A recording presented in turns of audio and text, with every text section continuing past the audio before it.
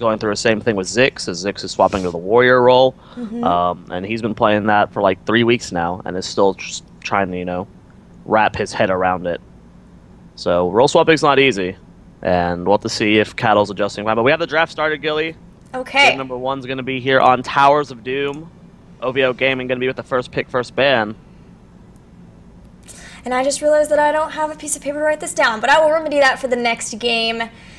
And a first ban on Illidan. Usually we see that being left to the second pick, but really not wanting to even have the chance of having to deal with that. RaccAttack will ban Kael'thas. Sonya going to be the first pick here for oVo Gaming. Not a pick that we get to see too often at a high priority anymore. Even in Korea, Sonya first pick has fallen off pretty heavily. But I like it on this map. It's a lot of aggression. One of the better melee assassins.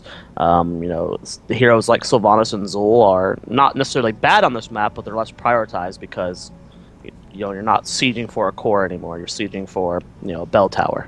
Right.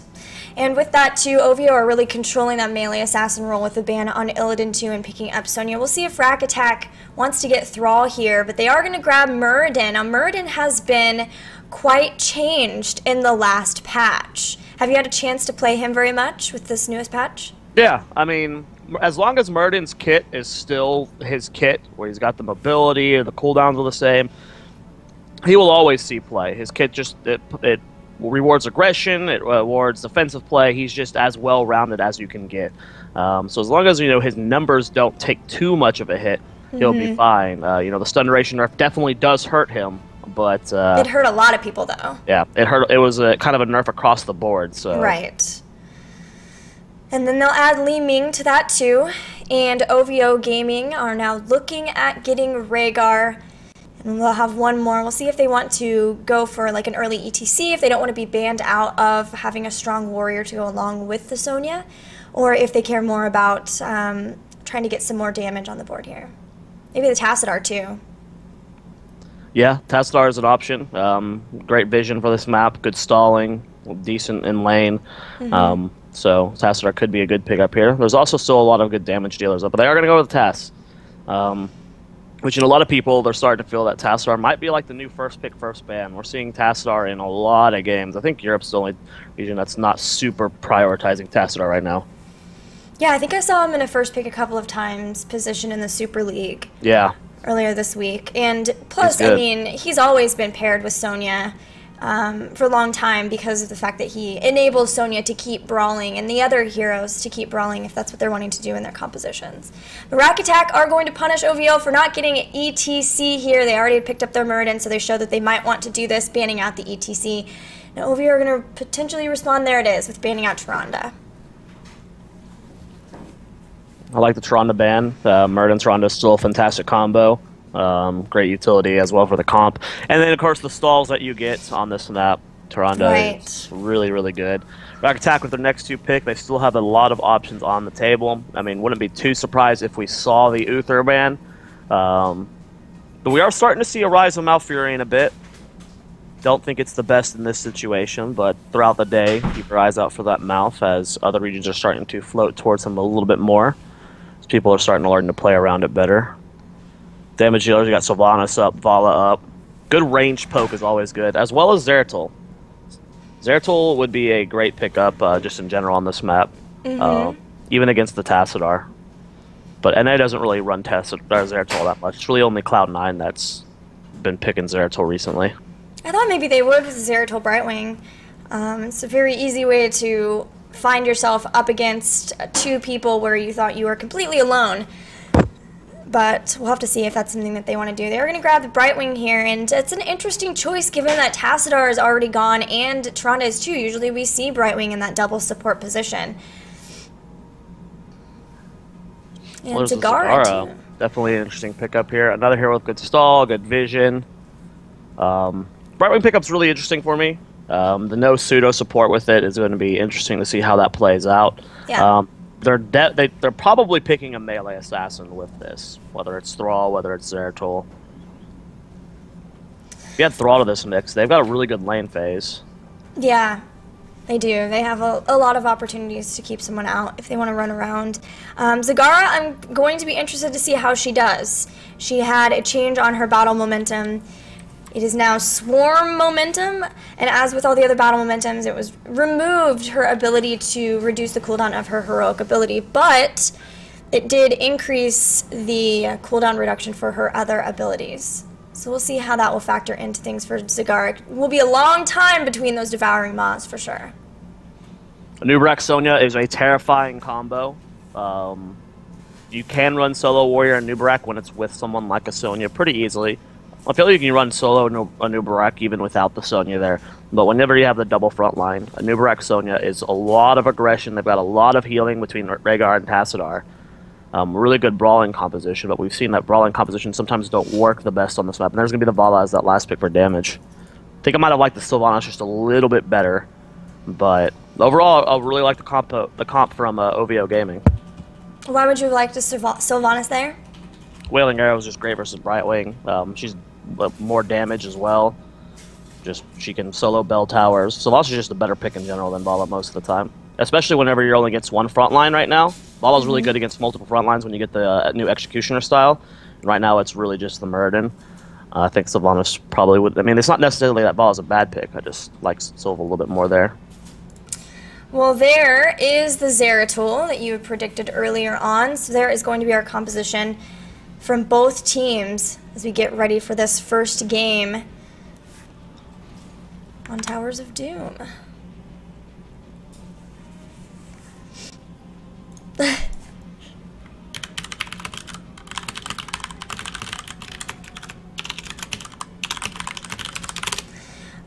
We will be starting pretty quickly, guys. Hopping back over to cams for now. Do you have a favorite between those two compositions that got picked up? Yeah, I like oVo's a little bit more.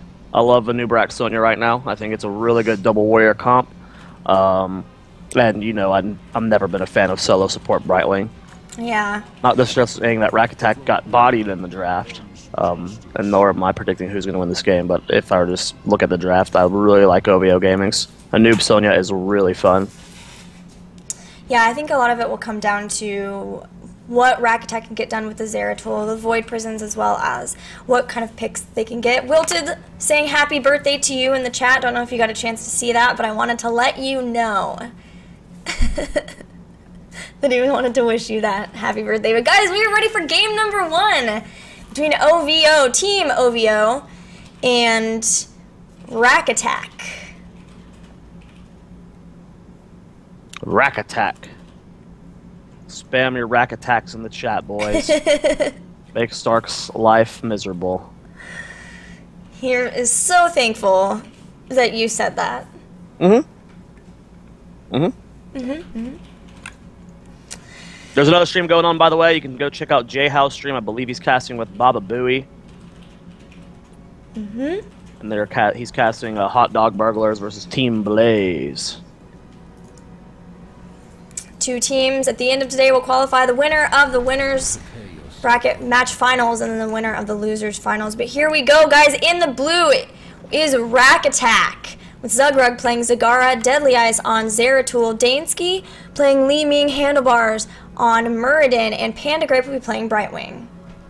And on the right-hand side of the map, it's going to be oVo Gaming in the red, or Team oVo, excuse me, in the red chunks. We got Wang Sang on Tassadar, Gilletto on Vala, Theoclus on Anubarak, Talaz playing Sonya, and Wilted playing Rhaegar. Gilly, am I obsing for you? Yeah, are you cool with it? Yeah. Yeah, dog. I'm cool with it. You are the better obs, so I'd prefer that. Oh, look at that. Phase shift art. So pretty. I love it. Looking at these talents at level 1, we do have Damp and Magic, which was recently added to Anubarak. He's the first person besides Stitches to get it, right? I'm pretty sure. I think so. Unless you count, like, I mean, if you mean that exact talent. Yeah, not Force Lock. Yeah, like Li Ming's got her version of it and stuff. We'll see how this is going to go. Deadly Ice is trying to zone out Wang Sang as much as he can here in the top to just mitigate the amount of experience they get. And we'll have to see how this game is going to play out. There's a lot of aggression on the end of oVo. Nubarak, Zonia. If they catch anyone out of position, that target is going to die. Yeah, that's why we see them really trying to rotate around. Zugrug just staying on his mount to make sure that he can stay back and not get caught by that, as the rotation will come down there. And they have to know that oVo is going to be going for that rotation style with the rest of them. The other side can just kind of stay in lane with that Brightwing too. But we're going to get into a fight. Handlebars getting caught by a lot of the stunts from oVo, but Dwarf tosses away.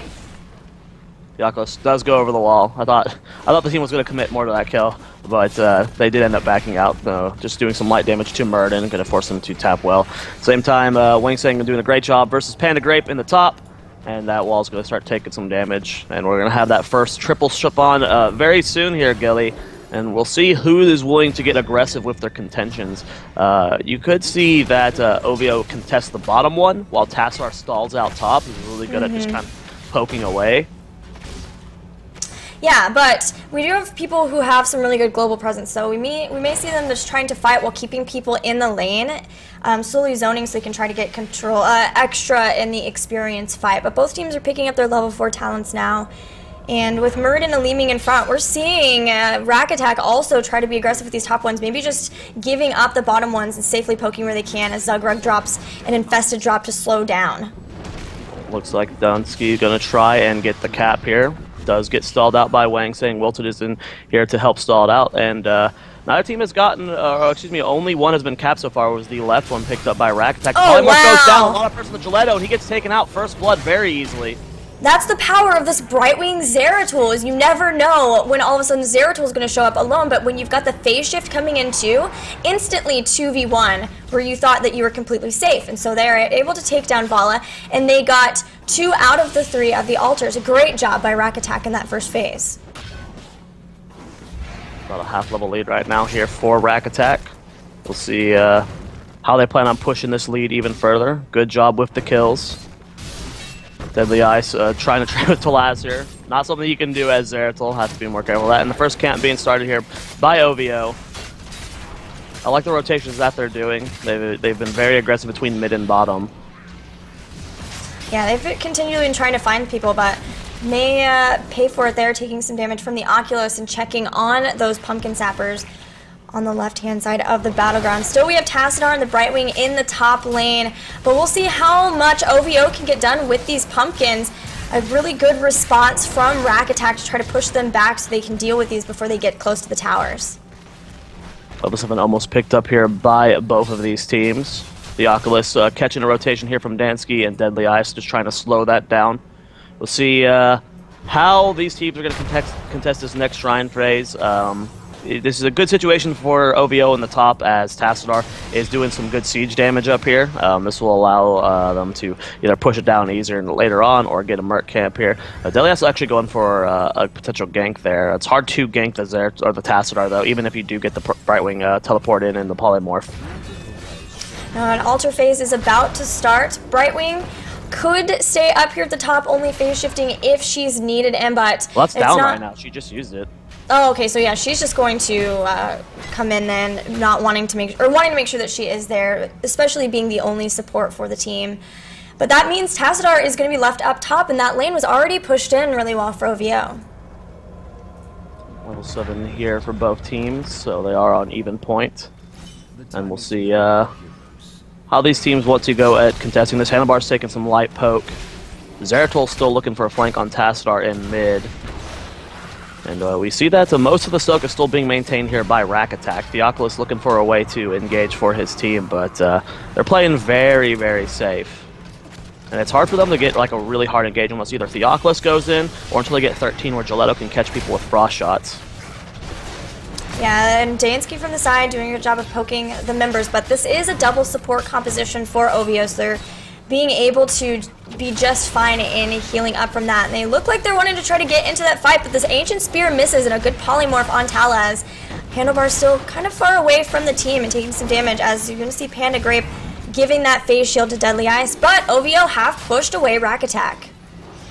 Yeah, and they get the cap, so now the score is evened up 32-32. Is that Ancient Spear range? Yeah, I was just looking at that too. Huh. I didn't even know that was a talent anymore. Yeah, there's 2 Ancient Spear ones at that level. There's the Poison one and the Composite Spear. But yeah, definitely not something we see there. It's almost always the Ferocious Healing. Yeah. A lot of damage in this top lane because of that Brightwing. Just really struggling versus the Tassadar. What were you going to say? I was just going to say, we'll see how Zoia can deal with that, not having the Ferocious Healing. That's something that's up pretty often, so to go away from that must be very comfortable and confident with that double support style that they do have, because even when you do see dual support with Zoia, you'll still see them go for Ferocious Healing. Yeah, Ferocious Healing is really good. But even then, we see Poison Spirit most of the time outside of Ferocious Healing. So it's really interesting to see the range here, just a little bit extra mobility. Since they are running, essentially, a lot of people consider Zeratul more of a ranged in the play style. You know, these guys are going to be poking from a distance. Maybe that extra spear range will help them keep up with the Anubarak. Right. Yeah, we shall see. oVo has done a really good job of keeping their lanes pushed, right? Up in the top, they've taken down those towers. The bottom one, we saw them get some value from the Pumpkin Sappers, and that's given them a little bit of an experience advantage, but RaccAttack is keeping right along with them and also has their heroic abilities. And we're seeing them start to get picked up. It'll be Locust Swarm instead of Cocoon for Anubarak. This is something that you and I saw last week when Zhao Ti played Anubarak too. Yeah, it's a lot of damage. Allows you to just kind of go in and brawl more. I find it interesting that that's the style they're wanting to play versus this comp. Again, it's it's essentially 4 ranged here, with only Murden being the one that's going to be truly brawling. So they're going to have to really catch people out of position for them to get value out of the Locust Storm very easily here. We do have a duo altar spawn here in the bottom side of the map. At the same time, we have Deadly Ice and Panda Grape capping this top camp.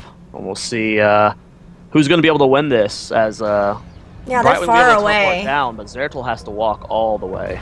Right, and Li Ming really isn't even in position either. Seeing Zagar in the bottom, and she can stall pretty well, but Handlebars, he's going to struggle with that mid area. Li Ming and Zeratul starting to get to that mid altar, but Zoia is right on top of the bottom one, as is the Rhaegar too, starting to channel it out. They've stopped Wingsing in the mid. They've taken so much damage. That strafe! Yeah, good zoning from Gilletto. Allowed them to cap that bottom one, just forcing everyone back. And that's the problem with this composition for RaccAttack, is the only hard engage they have is the Zeratul Brightwing. We do see that Zagara goes down at the same time. Wingsing getting low behind. Nice kill on the Brightwing as well.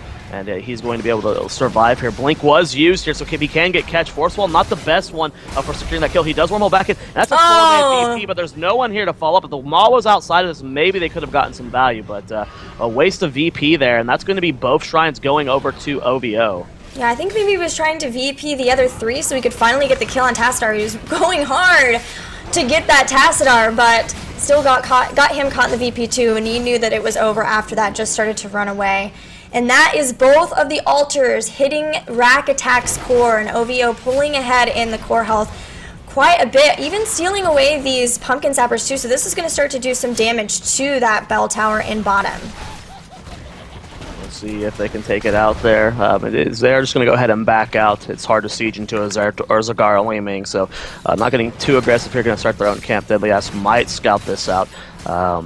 Same time, again, let's take a look at that top lane here. Front wall was completely devoured by OVO, so they've been doing a fantastic job as well, but the camp that they capped before, which saw the rotation, did take out part of that front wall, so they're trying to even this up, and they're staying even on experience, but yeah, they are just doing really finding well it hard to get the engages they want. Well, then both teams are about to get those 13 talents, and that will help out a lot with the Zeratul too. He can get more aggressive with his wormhole, and more damage for Zagar when she can pick up the Mutalisk. We'll see if Li Ming is feeling comfortable enough to go with the glass cannon. You know, this brawler style. If she gets caught out by that Ancient Spear, especially with the range increase, it could spell trouble. But there go the Pumpkin Sappers, and that bell tower is getting pretty dangerously low. Yeah, and this would be a really good time if they could get that, as the next altars will be spawning soon. In the top lane, saying again, just able to bully Panda Grape very easily here, as Tassadar just keeps pushing in, and eventually, if this lane phase up there keeps going uncontested by Deadly Ice, they'll be able to do some serious damage to that fort. Brightwing teleports in. It will be a duo spawn here, again at the top, and we'll see if OVO can contest both of them again. Yeah, so in the last one we saw a pretty late rotation from them, and we are not seeing that this time, as all of the members are starting to head up to. Brightwing is just going to clear out that that wave push to give them a little more experience and make sure that no damage starts getting put on that bell tower. And for now, they are still even in the bell tower, so this is good for them. The brawl is going to happen in the mid, and right now, the way it's looking is that they're going to just trade out. But even the Headless Horseman's getting involved, and boom, and Nubarak just gets destroyed. Zeratul trying to stall this out as well. Looks like RaccAttack might be able to even this up here. Jado going to avoid the orb there. First cap was picked up by Brightwing. We'll see if OVO can stall this out with basically Tassadar Vala. Panda Grape, and the Brightwing does teleport in. Gilletto gets underneath his bell tower. He will be fine there. At the same time, Handlebar's diving deep for Talaz. There goes the Ancestral Healing. Wingstick does get a good force wall down, but Dwarf Toss has been used. Mob missing everyone. It does. It kind of zones out at least Talaz, and this might be it for Panda Grape. The Hungry Arrow, is it going to hit? Oh, it does not. So a double pickup by RaccAttack, and you're right, they have evened out the core health. A very close game between both of these teams. Yeah, you can't play the dance floor with the composition OVO has, and that's what they were doing. They did not know if they wanted to hard engage or not, and that's what led to Nubarak's death. Also, of course, not using the Ancestral and just kind of letting him die.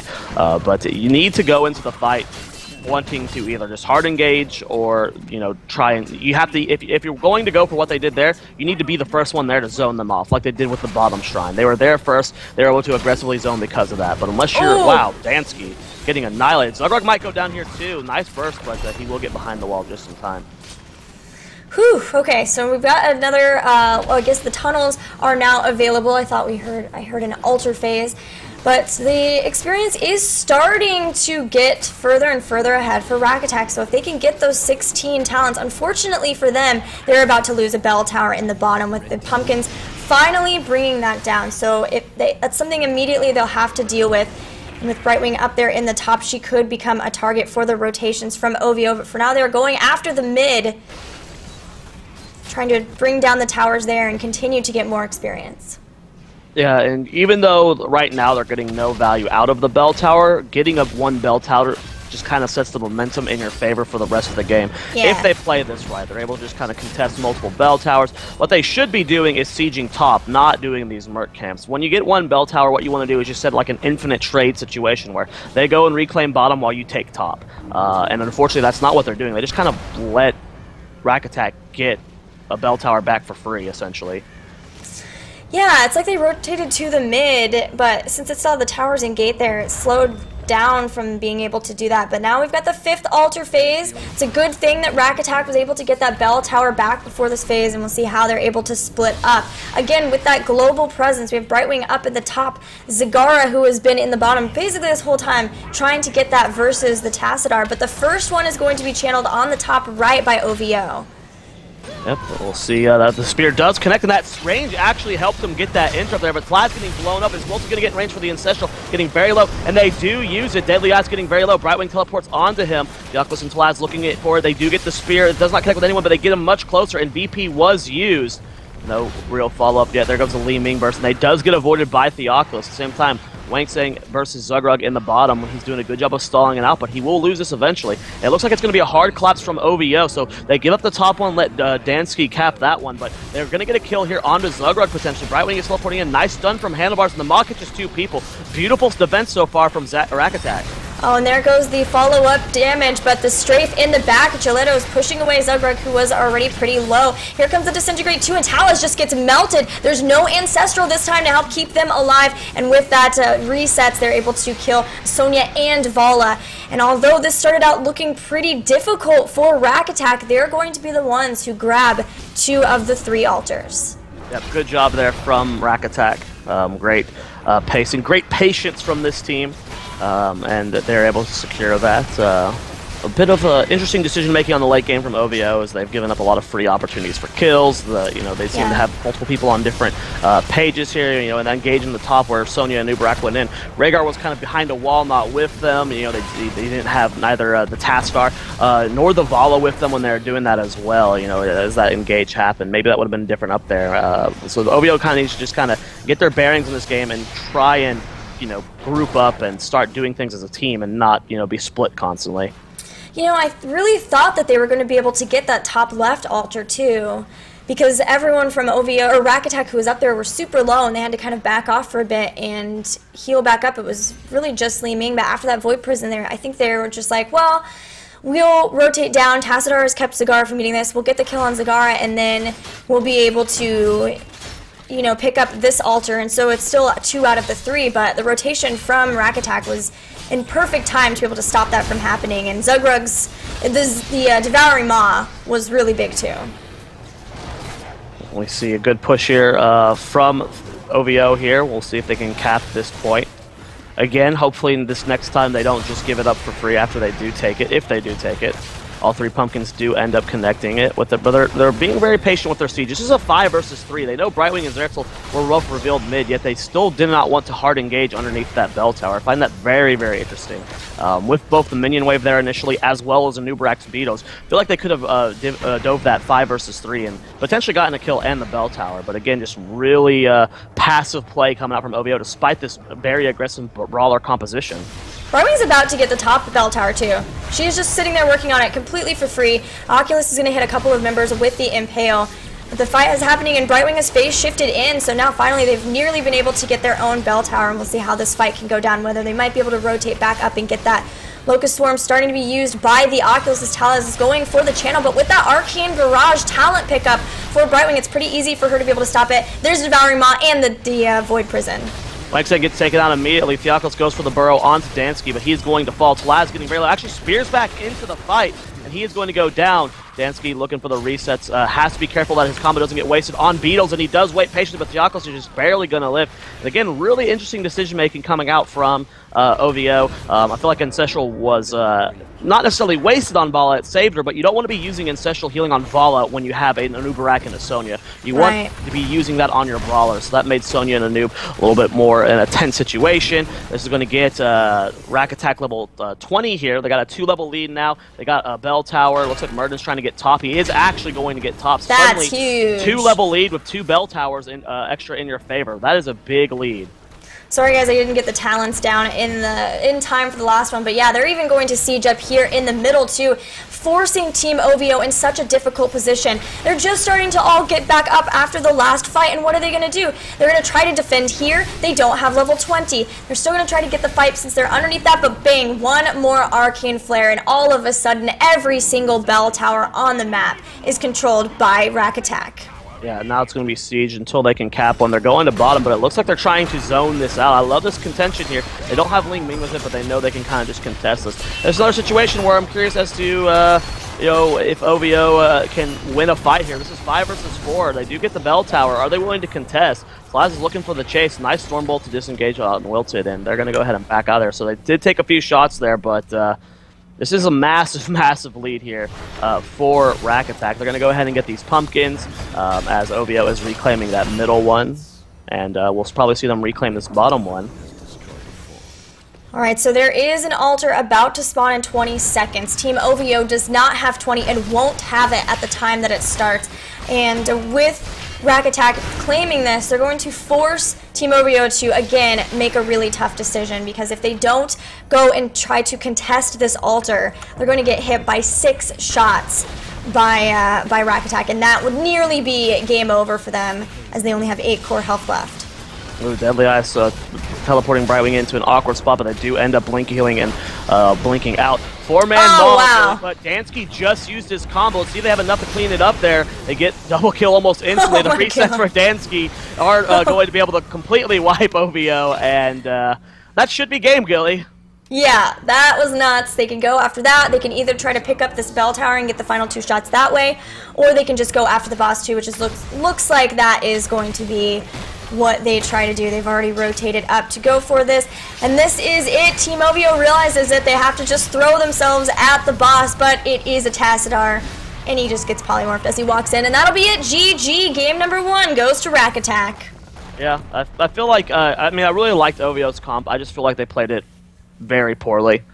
They played it like you would a poke comp, which is what RaccAttack has. This is a death ball brawly style composition that you would see like a team like MVP Blackrun, where you just kind of dive all over your enemies and you kill them over and over and over, and that's how you win the game, is just through kills. And they just seemed very scared. They never really hard engaged. They always just kind of sat in these poke wars, used Ancestral before the fight actually started, and then they would try and hard engage. It just came down to, I guess, maybe a lack of practice with this kind of play style. Well, that means that RaccAttack are up 1-0 in this best of 3 Winner of this will go on to face the winner of Cloud9 and I forget who they were playing. Let me look at the bracket really fast. Psystorm. Brawls Deep? No, that's Tempo Storm. Cloud9's playing Psystorm, I believe. Oh, I think maybe I have the wrong... Psystorm isn't in this. Okay, well then the doc that Zach made me look at is wrong then. I'm looking at Liquipedia, but maybe Liquipedia could definitely be wrong. So I'm looking at the caster doc we are given. I can go to the actual bracket itself. Uno momento. Yeah, I'm pulling that up too. That is Qualifier 3. Give us a sec, dudes. We'll be there. Tempo Storm's playing Brawls Deep. Cloud9's playing Psystorm Gaming. All right, so that bracket in the chat is wrong. So we will get that changed. We're gonna take a quick break while I get that changed, and then we'll be back for game number 2. See you guys soon.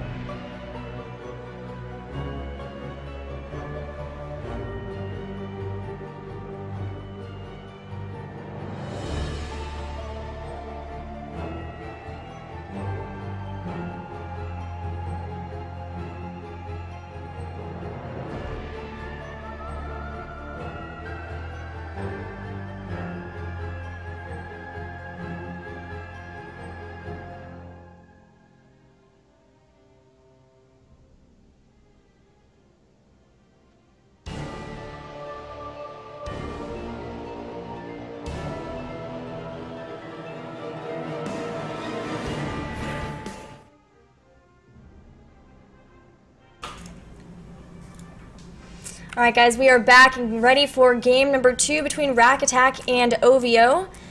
What's going to be on Infernal Shrines? And it looks like the teams switched sides just to spite me. I think you might be muted. Yep. Hello. Hi. There we go. So RaccAttack is up 1-0, just getting the overlays ready. And the draft will start pretty soon. But guys, tweet. Let us know how excited you are for these games. Who you think is going to qualify? Use the hashtag HGC. You can tweet at me at Gillyweed SC2 and Zoia at Tempo Zoia. We want to hear from you. Especially while we wait for this next draft. What are you drinking? Water. Okay. Sorry to disappoint. It sounded like a juice box or something. I wish I had a juice box. That'd be dope. Juice boxes are the best. Oh my gosh. What's that? I don't have Gyazo on the new computer, but I would take a picture of the chat having 1337 viewers right now. That is super elite.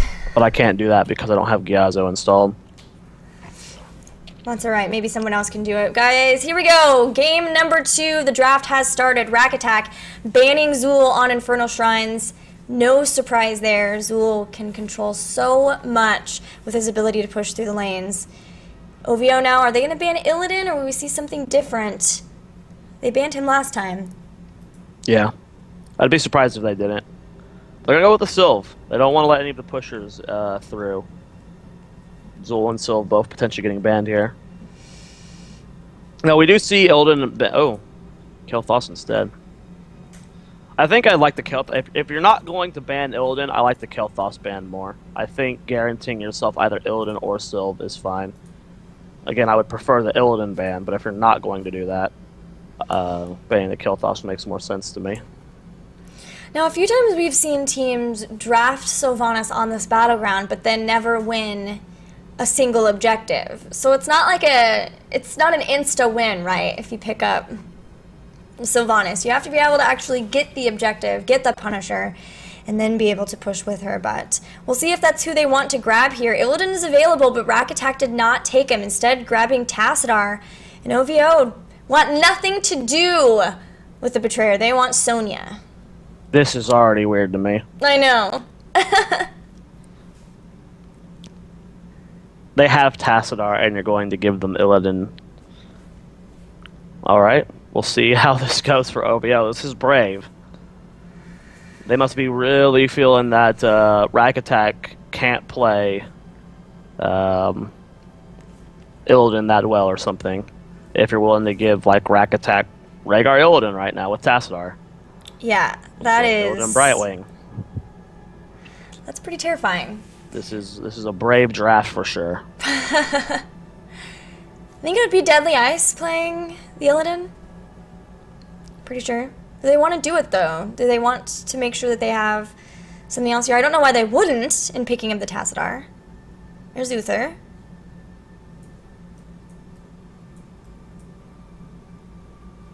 Seeing the Uther pick scares me. So it probably means they're not running Illidan. Yeah, I'm tilted.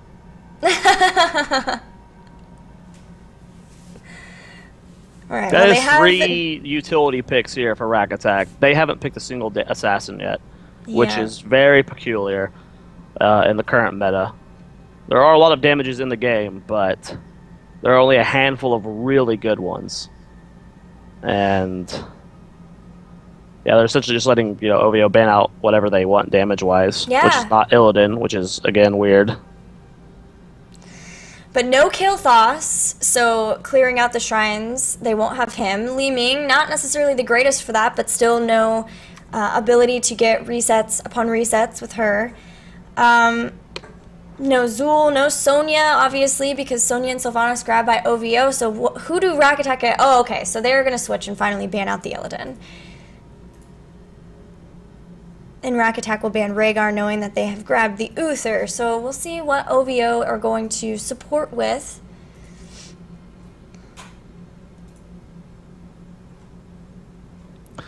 Maybe Brightwing Tyrande? Yeah, just not the solo Brightwing again. There's the Murden.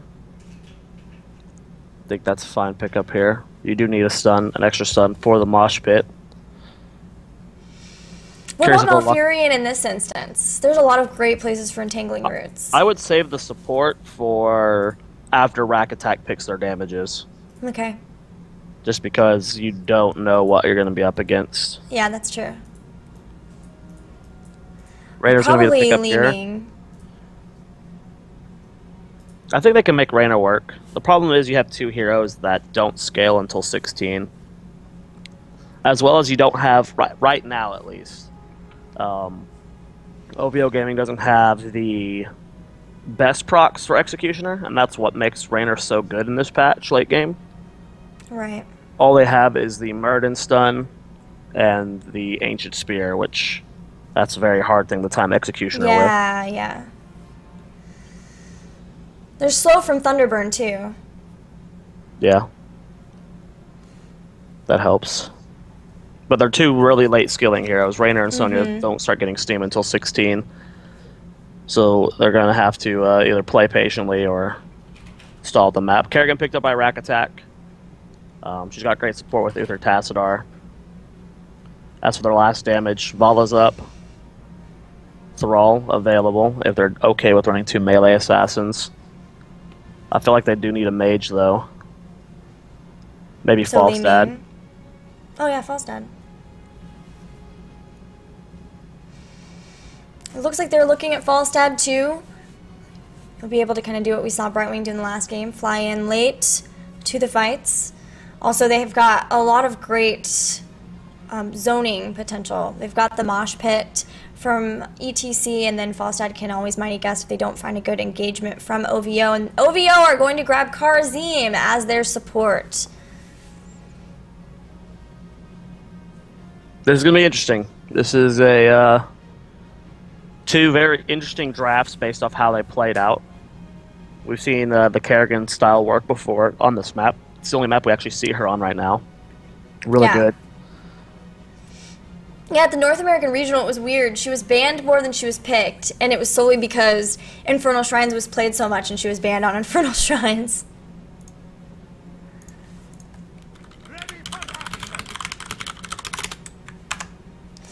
Just letting the players know we're ready. What do you think about the drafts? I mean,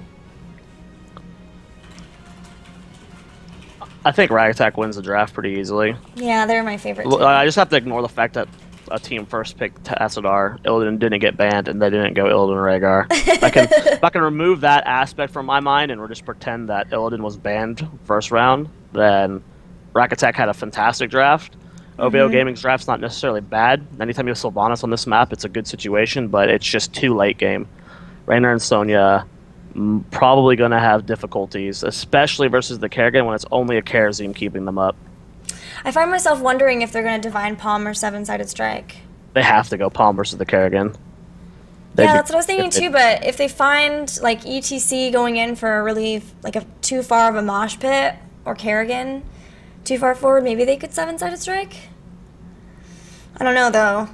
I feel like you have to go Palm for the Raynor, or Raynor is just free money for Kerrigan. Free money.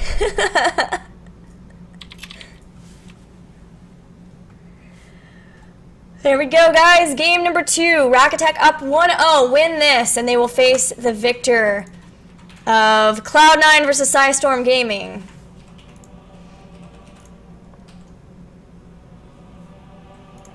And I think I got them on the right side. Yes, they're on the right side. Nice. So Infernal Shrines, we'll be seeing who can control those shrines. It'll really be up to RaccAttack to make sure that OVO doesn't get those. You know, take advantage of, like you talked about, them having more of a late game comp, try to win them early on so that they can snowball them, because with the Sylvanas, you can come back pretty easily with just one of those shrines if you find yourself in the right situation. But here we go in the blue with Team OVO.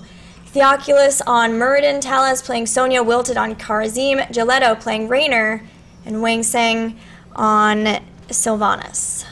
On the right-hand side of the map, we have RaccAttack here in the red trunks. It's going to be Handlebars on ETC, Deadly Ice on Kerrigan, Zugrug on Tassadar, Dansky playing the Falstad, and Pandagrape playing Uther.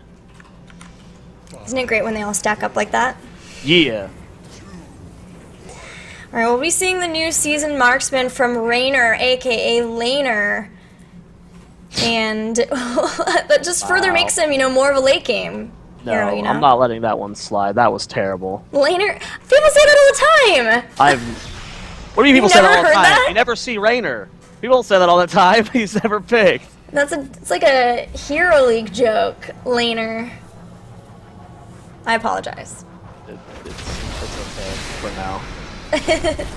Well, you see that the contention here is in the middle. Deadly Ice going to be looking for that combo. It will be Mage build picked up from Falstad there. Nice power slide onto Raynor there, and that's what I'm talking about. He is just free money for this combo. I don't even know, did Deadly Ice even use his combo there? Also was the power slide. Yeah, that was the combo up for Talaz. There's a combo. But even without the combo, just the power slide alone was just enough to kill the Raynor off there. So they definitely has to be Palm this game. Man, I am not sure why. The Raynor pickup here, as he does become more viable in this patch, as Dunsky is going to go. Is that Dansky or Dunsky? I think it's Dansky. Dansky, okay. Saw them so aggressive in that lane, but now they're starting to spread out in their lanes, and we're seeing how it's going to be set up. Sonya versus Tassadar in the top. In the bottom, Sylvanas is going to be there, but they do always have to be cautious because they know that the rotations, they're going to be controlled by RaccAttack unless they can catch somebody out like they're doing here. So let's talk a little bit about the Raynor pickup here, as he does become more viable in this patch, as Dunsky is going to go. Is that Dansky or Dunsky? I think it's Dansky. Dansky, okay. Raynor, with the new season marksman, gets berserk whenever he gets the quest finished. It is 400 points, I believe, needed to do so. And then you mix that with the new executioner at 16. And Raynor can essentially 1v5 people if he has both of those up at the same time. His damage is actually insane. The problem is Raynor still suffers from everything else Raynor did in the last patch, where he's very late game and he's very easy to kill. So yeah, no escapability for him. Yeah, it's tough to make Raynor work without having, you know, like an Uther on your side. We'll see if the Kerosene is going to be enough to support him. There goes the power slide on to Sonya there. Deadly Ice does dive in. Handlebar's taking a lot of damage. Good body blocking so far. Talaz is still alive, though. Great heals coming out from Kerosene as well from the Whirlwind Spin. Zugrug looking for a flank. It's a big storm, and Talaz has to back out. Lightning Rod did a lot to Talaz, but Deadly Ice is similarly low. But the thing is here, there is the double support for RaccAttack, so they can get healed up much faster with that shielding that Tassadar has. Everyone, both sides, using their well taps to get back into this. And the skeletal defenders, the counts for those on each side are very, very close. So it could be anyone's game here, but with RaccAttack not wanting to give that to Sylvanas, they're the ones who are getting right on top of the point and trying to control the positioning of both teams. And a great very far forward, trying to zone out, and it will end up going over to RaccAttack here. They're going to have a Punisher on top of him. Will the leap go down? There is the double Kerrigan pull there. Talaz getting very low, and he is going to fall. 2 kills in favor of RaccAttack right now, and they are just controlling the early game to no surprise. Yeah, now the bait will happen, and a good haunting wave makes sure that she doesn't even get stunned from this. And with the bait, they're pulling him behind the fort so they can very easily start to bring this down. They've got nice 2 ranged heroes here to deal with this while continuing their split lane soak in the other lanes with Karzim in the mid and Murden up top. And they take it out. They do lose the towers and the gate, but still a good defense here from Team oVo for sure. Level 6 to level 5 here. RaccAttack doing a great job so far of just controlling the pacing of this game. Not getting too much value early on, but that's just kind of how... Oh, wow. Well, there goes Raynor. Oh, man. They just have to watch out for their rotations. You're going to get caught by a Kerrigan and ETC anywhere if you're running around by yourself like that. Just take the safe way. Take a breath. Realize you're going for the late game. Don't get too much. You know, they showed that they already have the capacity to bring down a Punisher very quickly if they lose it, but now they're going to lose Sylvanas. Yeah, I mean, you have to respect the ETC Kerrigan. I mean, it's just... You can't be caught out of position. You have to stay mounted. You have to hug your walls, and you have to be ready to run away. There should be no excuse to be getting hit by a power slide right now. Even Theoculus has to be careful versus this combo. Right. And still Sonya and Tassadar continuing up in the top, but with those kills, RaccAttack have a full level advantage. They've picked up their level 7 talents. They've got a lot more sustainability with the Kala's Embrace too. And of course getting a cleanse for the Uther that'll help out with them too. Continuing on with the Spellcaster, the Mage Falstad with Boomerang.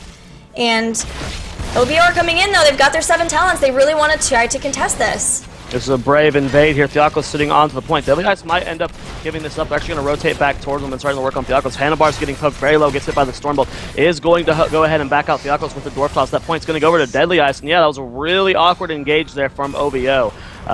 You know, they just kind of just traded damage, and they ended up getting in the camp. Well, this camp is going to be fairly valuable too, since the Shrine is about to activate. So Team oVo may have to be late to the party or allow those to throw some damage, those spears onto the mid towers. Looks like they don't want to give up the Shrine, so they're already starting to rotate up there. And they are going to fully get here slightly before oVo, so they will have a bit of a setup for RaccAttack as they start to move in. You see that RaccAttack going to be getting a head start on these minions here, doing a good job with zoning. But keep in mind, guys, you know that RaccAttack is controlling the early game. oVo, you know, once they hit 16, they have a monstrous composition. They just need to be playing more safe, going for these trades. Actually, Kerrigan combo does not end up connecting. Good engage on the Deadly Ice. Is getting very low, but good support coming out from Zugrug as well as Pandagrape, and they keep him alive. And now Talos very far forward. Good shields going on the Pandagrape, but he's going to be the first to fall. This is a dead Uther, though. He's going to be able to heal up his team. Nice combo goes down, and they get the kill on the Theokos and the Sylvanas. Gotta respect the Uther Ghost. Yeah, exactly. The fact that he can continue to heal them back up, it even becomes easier because that cooldown is up far less often. But now he is gone. The power slide hits between Talos and Handlebars should be able to pick up the kill on Zonia. And now with that, that's going to be the end. RaccAttack gets their heroic abilities. Team oVo just has to back away from this, despite the fact that they've lost people. They've also lost the race to the heroic abilities, and that will be an Arcane Punisher that gets to be picked up by RaccAttack.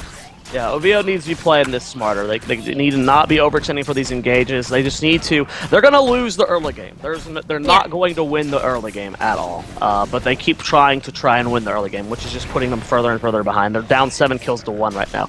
And they need to stop that. If they keep doing what they're doing in this game, it will be RaccAttack's game to win. They need to just kind of repace themselves and plan to hit 16 before they lose the game. Right. I really like that RaccAttack not only picked up the Punisher, but also made sure to take down the towers and the gate so that there's no just safely baiting the Punisher away. They've tried to pull him back a little bit, but they're still having to do with those arcane barriers that do so much damage. And so because of this, because of the great way that they got aggressive with those heroic abilities, not only did they get the towers and the gate, but they've picked up the fort, and this Punisher is still fairly healthy. They can even put a little bit of pressure onto the towers in front of this keep. See them contesting this point. The Punisher is going to leap over the wall. That's a lot of damage on the Muradin there. Nice burst coming out from RaccAttack there. They're going to get one of the towers on this front wall and just back out. At the same time, Sonya split pushing bottom. That's what they need to do. They need to be soaking 3 lanes right now, though, not just 2. But they do finally get level 10. It will be Hyperion picked up. Not going to be seeing Rainer's Raiders, and then everything else looking pretty ordinary. It is going to be the Divine Palm, which they definitely need. Yeah, that makes a lot of sense to get it to. Alright, now we see how they will be able to control the mercenary camps, but looks like RaccAttack just continually wants to get into more of these fights. They're trying to find people. The Piercing Bolt hits a couple of the members, but there goes Handlebars, and Rainer just eliminated. The Wailing Arrow comes out, but won't be able to save the Rainer, and that's already a first kill that's just going to once again push oVo back and allows RaccAttack to again get aggressive with these mercenary camps and control them. They're just being way too far forward, way too aggressive with the positioning. They just need to just be soaking this game and not trying to fight. Rainer was as far forward as Muradin, and that should never be the case. And of course, he wasn't even near his Kharazim. Kharazim should be glued to Rainer like, you know, gluing paper to something. Paper to other paper? Yeah. If you're to glue 2 sheets of paper together, that is what you should be doing. Excellent metaphor. I get it now. I nailed that one. Yeah, I painted a very clear picture in the head of all our viewers. An added bonus of taking out Rainer so much like they have too is he's not even halfway to his seasoned marksman stacks too, and that just is slowing down their ability to get very aggressive in the late game without being able to get that. And they've gotten towers and the gate again in front of this. They're going to lose the Oculus if they're not carefully. Dwarf tosses away, and they have to use Hyperion just to try to zone out the members of RaccAttack. Talos really trying to go for the kill, but a Shrink Ray will make sure that he gets slowed down and Handlebars can escape. Yep, saving the Divine Storm was very important for this next point, and then of course we did see that the Gust was used, but we got 30 seconds till that's back up, whereas Hyperion was used on the other end, and that's a much longer cooldown, 75 seconds till that's up, so it will not be up for this Shrine phase. I was just checking out, ETC picked up groupies to help out Uther and Tassadar with the healing, potentially getting ready for that late game damage spike of oVo too. I see you smiling. What's up, buddy? Excited for groupies? Nothing. We're good. Okay. Twitch chat's making me laugh. Okay. Well, the Shrine has started. They know that without 13, there's not going to be really a contest here, and so they're trying to catch people out for maybe going for this top fort, these top structures to get the experience. But that has left Kerrigan solo for that Frozen Punisher at the Shrine. And with members of OVO starting to funnel in, I like that the RaccAttack are just making sure to zone. Wherever this goes, wherever that shrine would have spawned, they would be able to get a lot out of it. But it's going to be going toward that bottom fort, which is very, very low already. They'll see what damage they can get with this. They still have the talent advantage. Handlebar's very far forward, gets hit by the Ancient Spear. Does get the knockback, though, and is going to be able to disengage. Punisher is going to take out that bottom fort very easily here, and they're going to be looking to siege down this, at least get the keep wall here. I don't think they'll be able to get much more than that, though. I'm very glad that OVO didn't try to funnel down to attack Handlebars more, because that would have been a very easy way to walk right into a mosh pit. But with that too, they know that they can't get this fort, so they just stayed back behind the gate, got ready to bait the Punisher as soon as it did get up to the gate at this keep wall. And they've eliminated the Punisher, but the towers in front of the keep and the gate will go to RaccAttack. OVO, this is their one time to fight. You see them trying to chase them down. They know this is the window before their opponents get 16, but they are not catching them. No, they're going to be able to disengage here, and they almost have 16. This is OVO's one chance where they're going to be on a tier anytime soon, and they're not going to be able to get it. They're going to try and get a camp with this, though.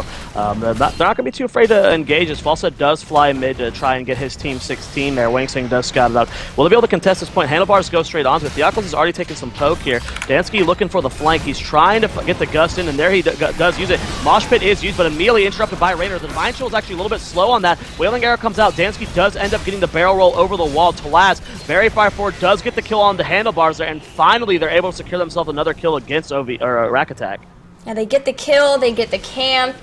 They do use a lot of heroic abilities for it, but so did RaccAttack in that fight. And RaccAttack, they didn't have 16 there. That was the one time that OVO wanted to get in the fight. Do you think that they should have just let them just give up that camp?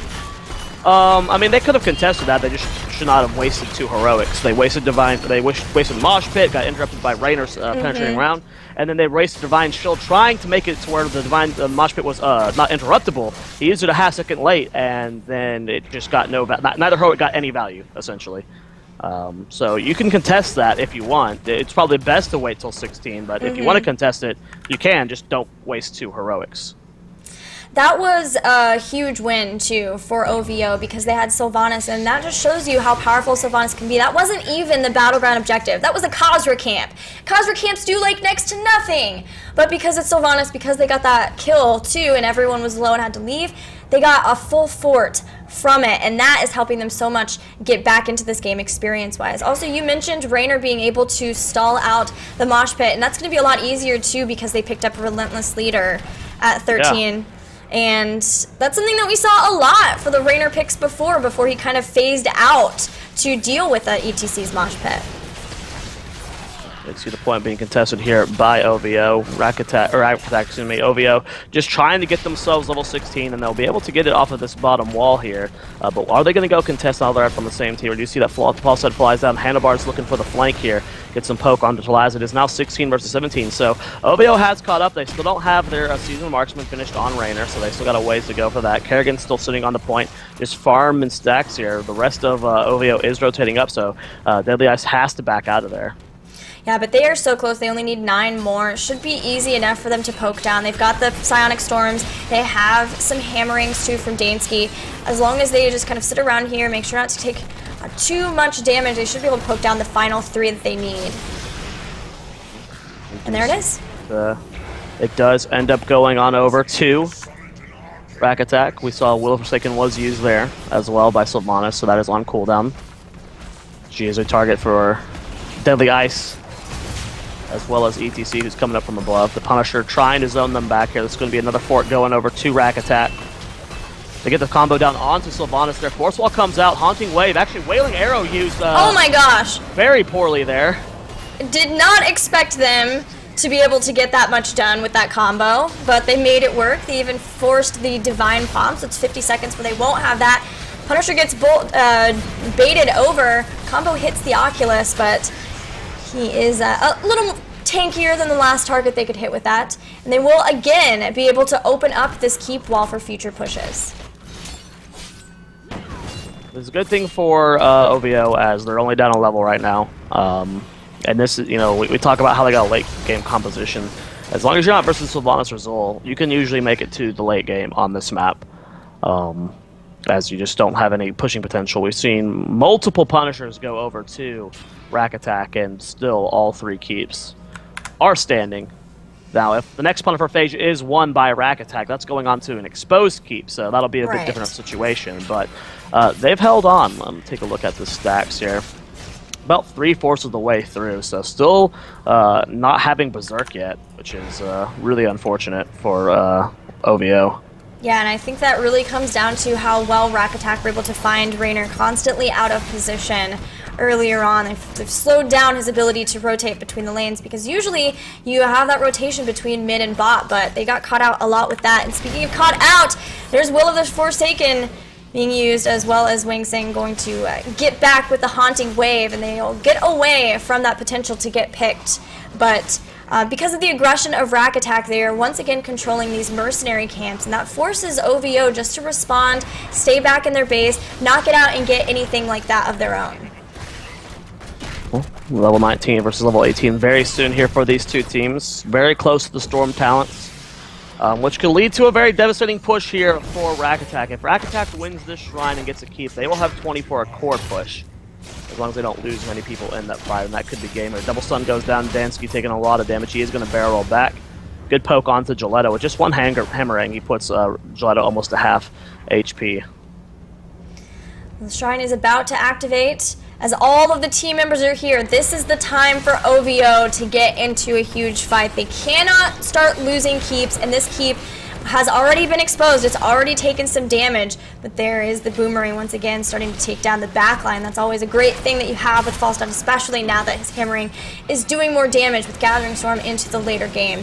Handlebar's looking for the power side, gets pushed back away, and he knows that he has to watch out for the mosh pit now because of Raynor, because he's got Penetrating Round, as well as that Relentless Leader. WI's looking for it. Theoko's doing a good job of zoning so far. Love Gilletto's positioning so far. He's just playing Firepower back. There it goes, the Divine Shield Mosh, but it was cleansed out. I don't know why they used Divine Shield Mosh for only hitting a Murd in there, but they're going to go ahead and back out of there. Again, really poor usage of that combo coming out from RaccAttack. Yeah, it's like the minute they got Relentless Leader, it's like, who do we even hit? How do we make this work? We have to use the Divine Shield because of Penetrating Round, but we can't hit. Raynor is just going to go away, but Divine Palm has been used. It has not been procced, and now Gilletto still at about half health. Mighty Gust is going to push people away. They're trying to just take out Talaz as he's been separated from the rest of the team. Hammer of Justice is going to hit him, but he gets back in time to Team OVO. All of the heroics now have been used.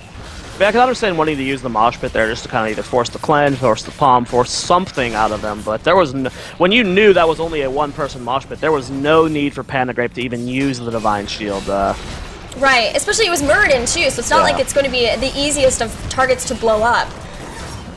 Well, this is going to be the first Punisher of this game going over to OVO. They are down 20 versus 18 now. I don't know if they can really afford to contest this versus Storm Talents, but they look like they want to do it. They have the Sylvanas, which they're on even tier. This could be a very scary push for OVO, but the Storm Talent advantage is definitely in favor of RaccAttack. Yeah, it looks like they were okay with giving up the fort just to put some damage on the Punisher, but they've only brought it down to about half health, and now are going to start losing damage on these towers too. And with the Sylvanas, they need to bring this down quickly, or they're going to start having to face with all of the members potentially on their keep. But again, no Storm tier talents, so that might be a really tough spot to be in. There is the aggressive flying from Dansky with a Mighty Gust. Good force wall to try to zone Gilletto away. That is the target. He gets hit by the palm. Punisher's going to leap onto multiple people here. Storm Shield use, tasks are getting very low. The fact that the Punisher was still alive helped OVO a lot with this disengage. It could have been completely different, but now we're on even footing. It's 20 versus 20. Neither team has lost a keep here. There are some pretty big waves pushing in for RaccAttack, but the game is starting to more level out here. And if RaccAttack keeps having these really sloppy engages, with it being late game, we do finally have Seasoned Marksman finish for Raynor. This is OVO's game to take. Yeah, RaccAttack has been in charge this entire game up to that point, and yet, with one Punisher push, OVO has done more damage to a keep because of their Sylvanas. And that aggressive fly, and you're right, it was fairly early because the Punisher was still active. They were trying to catch somebody with the fly, the gust, and the force wall. They were trying to catch Raynor before everyone started to run away. Bolt used there from ATC. So that's down for a minute. We'll see when the next Punisher phase is going to spawn. Good job from RaccAttack for at least aggressively cleaning up these camps and keeping these waves shoved in. This is really, really good for them. Looks like they're going to try and siege down this bottom keep, potentially. I love the position from Handlebars to scout the potential flank that could come in. I don't think they can get this keep here, though. It's actually really greedy play here. Zugrug taking a lot of poke from that tower. He lost half his HP from the fort alone. Yeah, there's no camp here even. It's just the minion wave that they're going off of. Yeah, they're going to back off out of that. I was looking at a lot of the ability art that was updated, and it looks really cool. Yeah. Like Essence for Essence, instead of being the Blood for Blood now, is an Essence, the assimilation talent. And Will of the Forsaken and Relentless Leader. Yeah, Blizzard's art team, once again, proven they are awesome. Yeah, and Nerves of Steel and Ignore Pain. Ignore Pain is like kind of gruesome, but it's awesome. Yeah, it is really cool. But I love relearning talent icons. I know! Every time. It's worth it. It looks really awesome. And at least generally for those ones, you know what is going to be taken there, so it's not as big of a deal. The last rework was a little rough. But here we go with the fight, guys, as this next Immortal, or this Punisher phase is about to start. Will be a Frozen Punisher. And the positioning started to be good for RaccAttack, but with OVO and that Hyperion coming in, they're really going to be able to zone away the members and start to catch back up, even get ahead in these skeletal defenders. Really early avatar pop, and not going to be getting much value out of it, so that's going to be down. Here comes Dansky flying in, does get the Gust onto Gilletto. He's very far forward, but a good three-man Wailing Arrow there, and Deadly Eye's taking a lot of damage, so is Tassadar there. Dice Storm Shield being used, Divine Shield used onto Kerrigan. Talaz might end up getting the Tassadar. Zugrug's trying to get out of here. Pandagrape's getting very low, and the first to fall is going to be Kerrigan. Oh man, they got 20, and Team OVO got so tanky.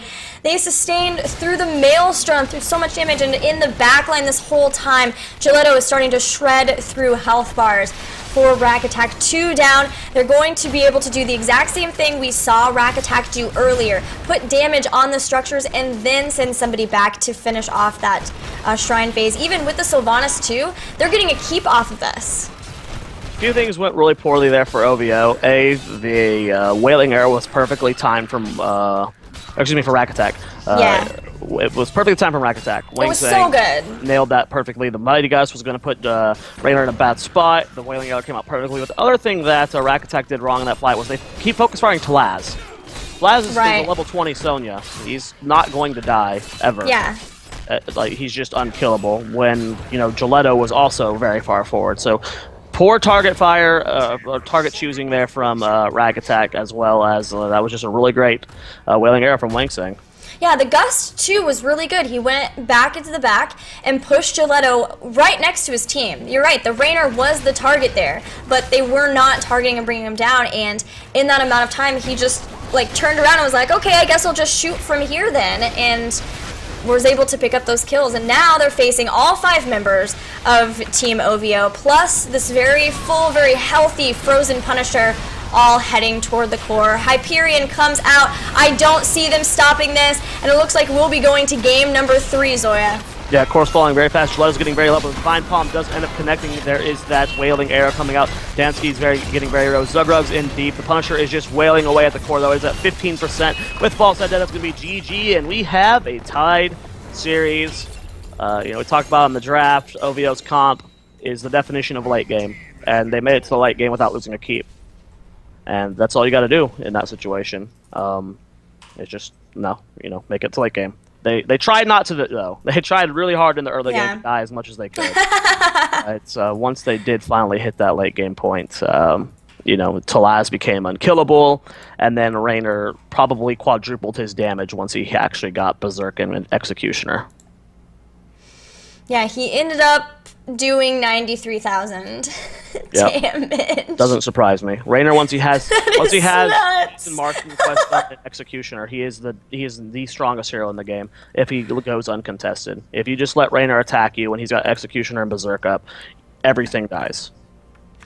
Well, the Everything Dies should be the title of that game, because that is exactly what happened. But we are going to take a break while we get ready for game number 3 between OVO and RaccAttack. Don't go anywhere. We will see you soon.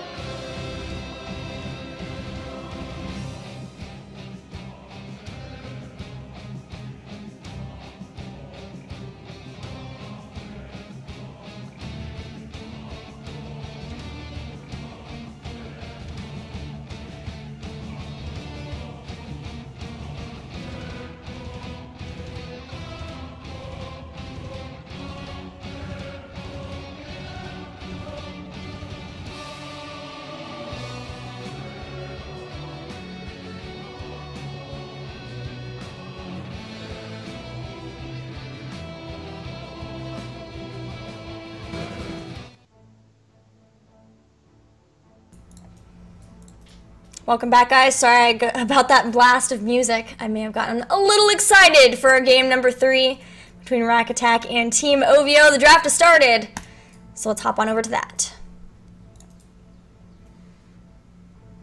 Zoia. Hello. We have a Tyrande ban on Battlefield of Eternity. Are you surprised? Surprised, yes, but don't think it's bad. It's not something we see too often on this map. But I think it's a fine ban for this map. Hunter's Mark is insane on the Immortals. And Sylvanas, last game, we saw how important she could be with a Punisher, and an Immortal is the exact same, so she's going to be banned. But that means Illidan, again, is available. I think if Illidan wasn't picked up on Infernal Shrines, we're not going to see anyone pick him up here. As I would say, this is probably his worst map in the pool, which isn't really a thing. Illidan's good on every map. But if you were to say he has a worse map, I would say it's Battlefield, probably. And why is that? It's just 2-lane map, not a lot of mobility. A lot of situations you're having to siege into your opponent, and sometimes that's not the best situation for Illidan. You want to wait for the right opportunity, and whenever you're like flipping and flopping all over people, and then you're fighting underneath someone's Immortal at the same time, you're going to get hit by random stuns from the Immortal. It's harder to get the right value out of him. And if they weren't willing to pick him on one of his best maps, which is Infernal Shrines, then he's probably going to go uncontested this game, which is just crazy. But while Li-Ming and potentially Greymane will be damage dealers instead for RaccAttack, instead of going for that Illidan. Meanwhile, oVo had picked up Muradin as their first pick. And again, we're going to see Uther grabbed before these mid-tier bans. So they're getting their warrior and their support, making sure that RaccAttack can't target ban them in one of those support warrior roles, and leaving damage until later on. Uther here, potentially the pickup for oVo. Not really picking up any super siege heroes early on, which can be a struggle on this map. RaccAttack already has a lot of damage for the Immortals. I like the Rhaegar more than Uther on this map. Yeah, me too. A lot.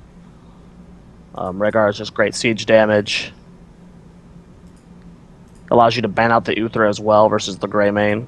And you can get Lightning Bond too. Yeah. Helps more with the damage. So there's the Rhaegar. What damage will they pick up here? Potentially the Sonya. Sonya? Maybe the Tass. Depends on how they want to play it. I'd be pretty surprised if we saw Tassadar. But we had that last time, right? A week and a half ago. Well, right now, Tassadar just seems to be first pick, first ban on like every map. But with what they've already picked, you would still not be surprised if you saw that? They're not picking Illidan, so like it just kind of like throw out all thoughts and roll with that. Kael'thas is an interesting pick here. He's not the best siege damage versus the Immortal until he gets 16. Even then, they've nerfed that damage, so another situation where this is a map where you can't stall out easily till late game. Yeah. This is a map that if you have a late game comp and your opponent has an early game comp, which right now RaccAttack definitely wins the early game hard, it is going to be a struggle for oVo. I wonder if we'll see oVo go for the Sunfire Enchantment Verdant Spheres build that you and I see a lot more in Asia, instead of focusing on that Gravity Lapse build with Gravity Crush. Or they could just be focusing on trying to win the team fights around the Immortals. But even when you do that, it doesn't work out early on because the respawn timers are so low. You still end up usually losing the first couple of Punishers. Well, what will RaccAttack's ban be? Probably need to target it at a damage. Maybe if they are afraid of the Tassadar. Potentially Tassadar or Sonya. I would like to see banned out here from RaccAttack. They're going to go with Thrall, denying that melee assassin instead. I think maybe RaccAttack wants Sonya. Yeah, that is possible. They do have the next 2 picks. Uther going to be banned out, no surprise there. Just denying the Uther to the Greymane.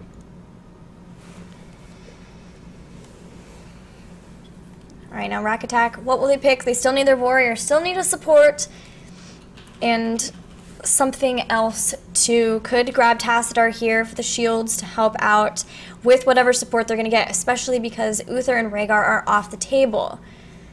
Kharazim is somebody we see quite a bit on Battlefield of Eternity. He can lend his strength to the immortal fights. And they are looking at Tassadar to assist their support. I mean, the Tassadar I think is fine here. If you have Greymane Li-Ming, you've got plenty of siege damage. Right. Especially since they know what OVO's potential options are. I think no matter what the next 2 picks are for OVO, they struggle with killing the Immortals. So RaccAttack willing to lock in the ETC here. Potentially go for the Joanna as well. Great interrupting, good stalling, great on the points. They're going to go ahead and lock in their Kharazim, though. Go for that double support. Keep the... I like that option. I think either way they're going Kharazim, right? Like there's a chance they go Brightwing, but more than likely there's a 90% chance they're going Kharazim, whereas your warrior chance can be left up in the air. There's already 2 interrupts for ETC. If you do lock in ETC now, you give OVO the chance to pick up more interrupts. So like say OVO goes warrior heroes without interrupts, like maybe Arthas. You know, the option of going ETC is a little bit more viable. So I like leaving the warrior option up in the air. I am excited about Greymane because I realized that RaccAttack has Deadly Ice. And Deadly Ice first really became a known name because of his Greymane play before the Spring Regional Championships.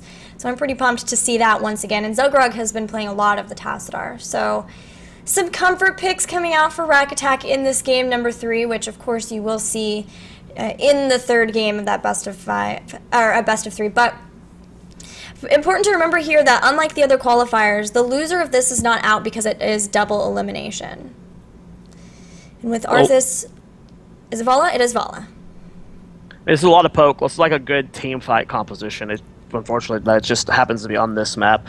I like the Anubarak pick for multiple reasons. I think it's the best in this situation. As he is the only warrior up that gives good executioner options for Greymane. And executioner is the talent we'll be seeing at 16 on him all the time now. It's just so insane, the new executioner. Joanna only really gets her heroic that gives the executioner. ETC, just the power slide, and Mosh Pit too, but Mosh Pit I think is too vulnerable versus this composition, even with it only being Kel'Thas Muradin. It's going to be hard for them to get value out of the Mosh. You could take Rain of Vengeance too, and then put yourself in a really bad position. So I like the Anub pick. You can do solo warrior Anub now. Gives you more consistent options for executioner, so. Right, and especially with double support too. They've got it covered. Again, I like the RaccAttack composition. Li-Ming and Greymane, they've got good damage for the Immortals. OVO added more with Vala. What do you think? Do you like OVO or RaccAttacks? I mean, I like RaccAttacks. This map always comes down to, unless you have a true hard engage brawler composition like we see sometimes in China with like the Tyrael double warrior dive comps, it always comes down to who wins the immortal phase. And RaccAttack wins that easily. As long as they rotate to the Immortals before OVO, they will win that race every time with Greymane Li-Ming. It's not even a close race until late game. When Kel'Thas gets 16, when Vala starts getting a little bit more damage, OVO can keep up. But early game, RaccAttack wins the Immortals. And unless OVO is going to be super aggressive with their composition, which based off the Towers of Doom game where they had a noob Sonya and they still weren't there, I would not assume they'd be doing the same here. So I think RaccAttack has the better comp. On the topic of Executioner, too, looking at Vala, she has a lot of options with that once they get to 16. Yeah.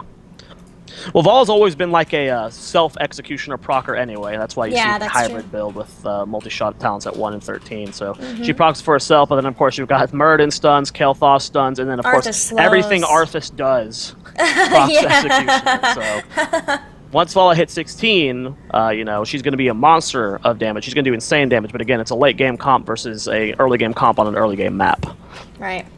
Well, we'll see who can clutch it out and get this final victory and go on to face the winner of Psystorm Gaming and Cloud9. Here in the blue is RaccAttack, with Zugrug playing Karazim, Panda Grape on Tassadar, Handlebars playing Nubarak, who is doing some crazy things, Deadly Ice on Greymane, and finally playing Li Ming will be Dansky. And on the right-hand side of the map, it's going to be oVo Gaming, or Team oVo. I keep calling them oVo Gaming. Were they called oVo Gaming? They were oVo Gaming before, yeah. That's why. You guys tilt me. Why change? Theokos on Muradin, Gilletto on Kael'thas, Talaz playing Arthas, Wilted on Rhaegar, and Wang Sang playing Vala. Here we go, seeing how they're going to set up. RaccAttack is already ready in their lanes. They are playing it safely, knowing that there is a lot of potential to get caught with a lot of the stuns that Team oVo have that we were mentioning earlier toward the end of the draft. And that means the Greymane will be up in the top. Arthas is going to go up there to join him, and the 4v4 will happen in bottom from the rest. So interesting to see Hungering Arrow build picked up from Vala.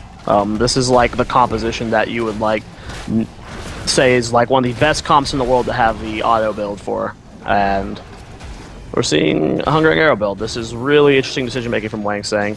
He's not going to be in too many 1v1 scenarios. That's usually when you do see the Hungering Arrow build, is like versus like a Zeratul or a Falstad. So I don't know. I think it's a really interesting talent pick up here from Wang Sang to go this style. I like that we saw Gilletto try to pick up Handlebars with a Gravity Lapse, and he ended up hitting a Beetle Scarab, and it's going to be very annoying for him all the time, trying to deal with those, something that you can see fairly often. As another thing would be, you know, Li Ming versus that too. The Beetles can get away of her Arcane Orb. We'll see Gilletto trying to go to the side, trying to make that happen, but the first Immortal phase should be starting here pretty soon. Yeah, we'll see where the rotations are going to go. I would ooh, nice double Gravity Lapse from Gilletto, getting some good poke onto Zugrug. I would love to see oVo contest, unless we're just willing to just go for a trade and just have the weaker Immortal here. But good initial rotation coming out from RaccAttack here, and they're in the right spot for this. The Greymane is going to be a bit slower on the rotation here, and they are contesting so far with at least 3 members and trying to catch Greymane opposition. oVo's playing this right. They're looking for the kills. Yeah, they were trying to separate some of the members from each other too. Handlebars is off to the side, but the rest of RaccAttack are behind. Zugrug going in for a couple of punches here and there, and just continually poking with the Li Ming and the Greymane, which is going to be really great. A perfect Gravity Lapse means the first blood picked up by oVo. Yep, great job from that. At the same time, Arthas isn't even with them. He's just kind of slapping away at this Punisher and Immortal, and eventually he'll get it. You know, it's a slow race to half HP, but he's getting it. He is pretty low on mana, though. Once he runs out of that, it's down to Frostborn Hungers. Yeah, Vala is even going to come up and help him, too, but they will get it to halfway. Slowly and surely, there it is, going to go to the halfway point. But even with that, even with getting a kill and controlling and having 2 people up on the Immortal, still, RaccAttack are not far behind, and that goes to show you how much siege damage they have. So interesting to try and contest this here as RaccAttack. I feel like they still probably could have won this race if all 4 of them were split over there. And now they're not. You can't brawl underneath an Immortal versus even if it's your own versus this composition. They're just going to slowly win out. I feel like if they would have just contested or killed their own with 5, they would have barely been able to edge it out there. So interesting shot calling coming out from RaccAttack there, and we do see the first Immortal is going to go over to oVo. And both teams have grabbed their level 4 talents too, so we'll see what they can get done with it as it's going to go to the bottom lane. And continuing on with the Hungering Arrow build, Arthas has picked up Eternal Hunger.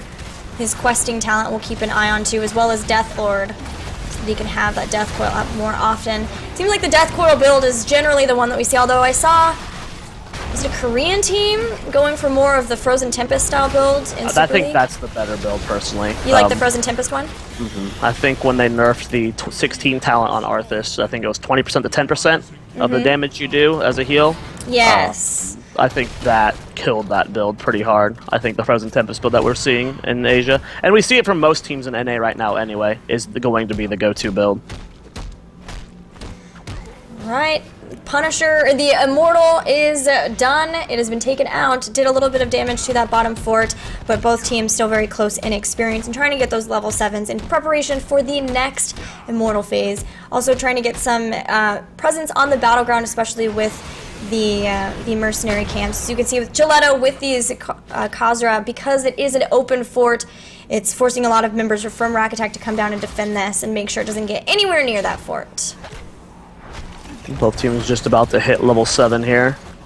We'll see how this Immortal phase is going to go a little different again. I mean, they're changing the play stuff from Game 1. Game 1, oVo had the raw composition, but they just didn't play it right. That's what I was mainly worried about in this game. They played it right this first rotation, though. They got in the face of their opponents. They were able to slowly win out the Immortal. But even then, there was mistakes on the end, a lot of mistakes on the end of RaccAttack, and RaccAttack still probably could have won that Immortal phase. It just shows you how hard it is to make brawler comps work on this map. So we'll see what the plan is here for oVo going into the mid-game. Again, I'm really disliking the Hungering Arrow build more and more as this game goes on. This is when Vala starts getting really great single target damage for those Immortals if she'll go in the multi-shot auto-attack build. You get Seer Attack at 7, and it's just, you know, this Hungering Arrow build. Between that and the fact that we saw, once again, the Netherwind and Gravity Crush, I think they are just fully looking for those team fights. Hungering Arrow means that she can try to flank and get a 1v1, and then with the Gravity Crush, you can do a lot more damage with whoever they can hit with the Gravity Laps too. So, yeah, that to me screams that they care more about winning the team fight and then the Immortal fight. See here what their plan is. oVo gets the stun, grab that follow-up combo onto a new Barak, but they don't even really tickle him there. Oh, we do have multiple pauses. And a PP. Fellow Gold League. Our old friend, the pause. We'll switch back over to camera. While we get this figured out. Dansky says he can't move. That's strange. He should try unlocking his elbows. I don't know. You tried. You were going somewhere with it. The Oculus needs to do... You just had a bathroom break, the Oculus. Went to the bathroom, bro. Alright, we're figuring this out, guys, but we can talk about talents, talk about what the team needs to do. I know you're not a big fan of the Hungering Arrow build. Do you think that will help them with their brawling, though, if they're just wanting to get fully into fights? Not at all. I think the only reason you go Hungering Arrow build is when it's like a solely isolated target, like, you know, when Zeratol's trying to flank you, or when Falstad's, you know, off doing Falstad things in the corner. What about if Greymane or Li Ming is trying to flank too? Then they just kill them because they have Arthas Muradin. I don't see this is like a more of a poke comp for RaccAttack. I mean, it's not necessarily bad. It's not like you know, they lose the game because it's Hungering Arrow build. I just feel you get much more value in this situation. Being able to catch someone with multi-shot slow is huge. Give yourself a self-proc Executioner, and it's better versus the Immortals. I wonder if they'll still go Executioner with this, or if they're thinking like blood for blood. I don't know. They're like really going for kind of a solo 1v1 style. For whomever it is, they're going to 1v1.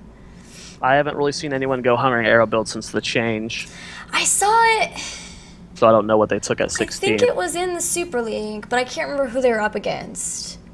I saw it one time earlier, and I was like, is this making a comeback? Is this a thing again?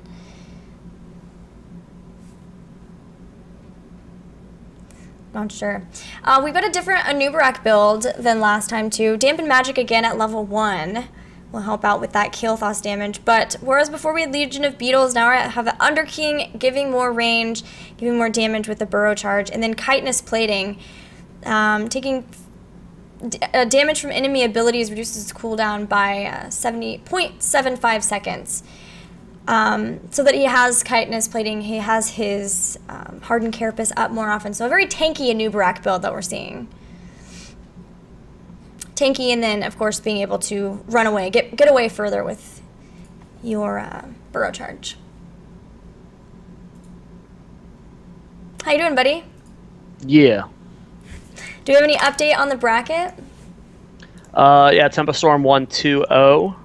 Okay. Versus... I don't know. I don't remember who they're playing. Brawls Deep. Brawls Deep. Cloud9 beat Storm Gaming 2-0 as well. All right, so that is who our winner of this game will face. And the winner of Team Blaze and Hot Dog Burglars will be up against Tempo Storm.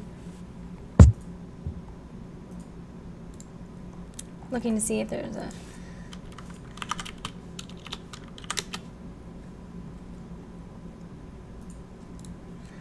any update here. Do you know what time we paused at? A little over 2 minutes ago. Okay. So like 2.5 minutes ago.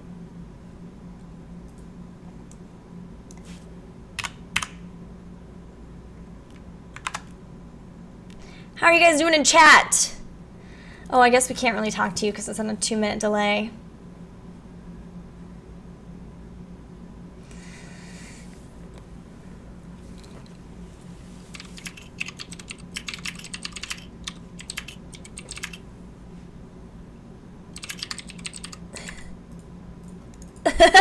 I'm glad you saw that.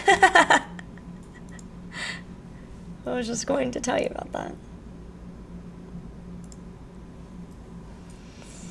Dansky has left the game twice.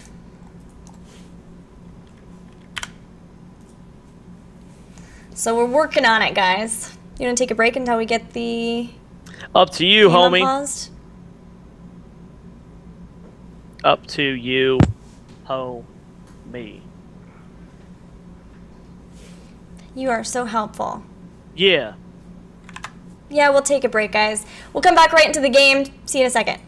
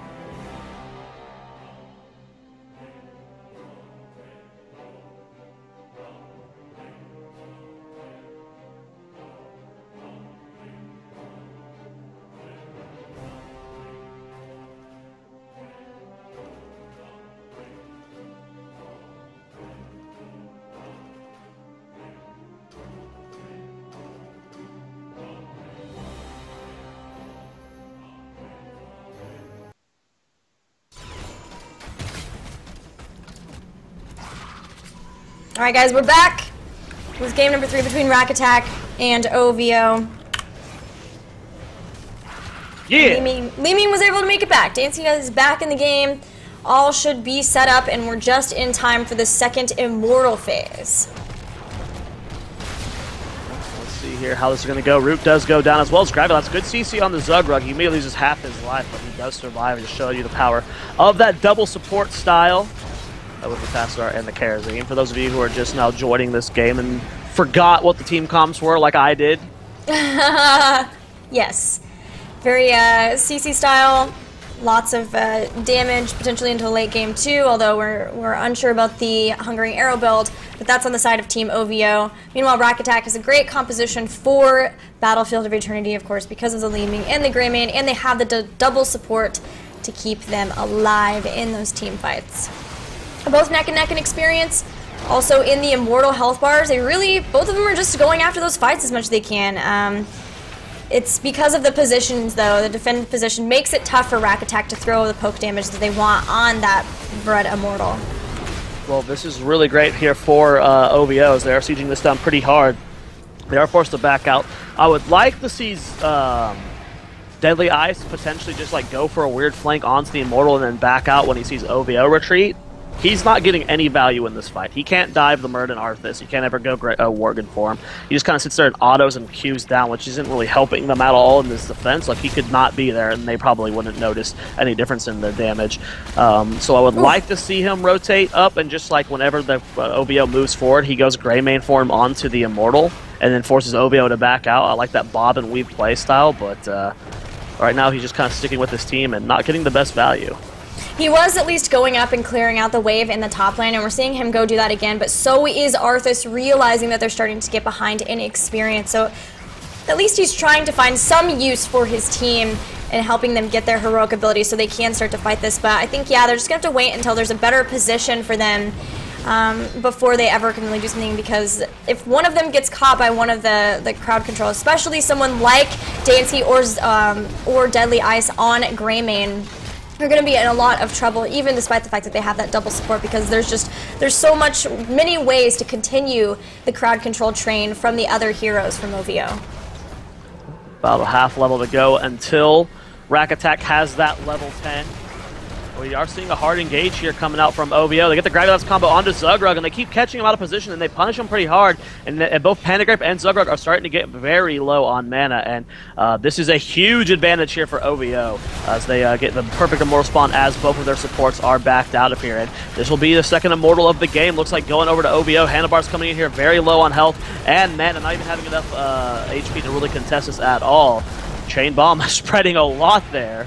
They almost have their heroic abilities, but still they are going to lose this Immortal. It got way too low. It was perfect that they were able to force the swap and didn't need to go back the way that RaccAttack did. Even though RaccAttack gets the heroic abilities sooner, they were trying to keep up with the soak faster than oVo. They still are going to lose the Immortal and start to push into the top lane.